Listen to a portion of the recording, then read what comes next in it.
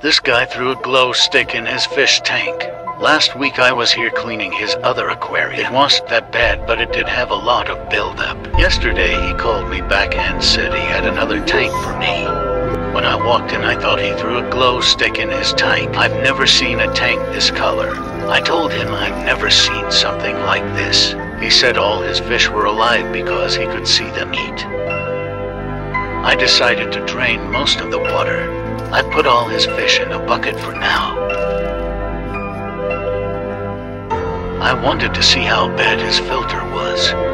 Surprisingly, it wasn't that bad. Wanna take a bath?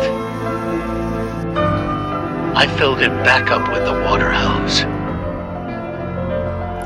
If you don't use quick start when draining 90% of the water, you could kill the fish. Fish are a little happier now. How does it look?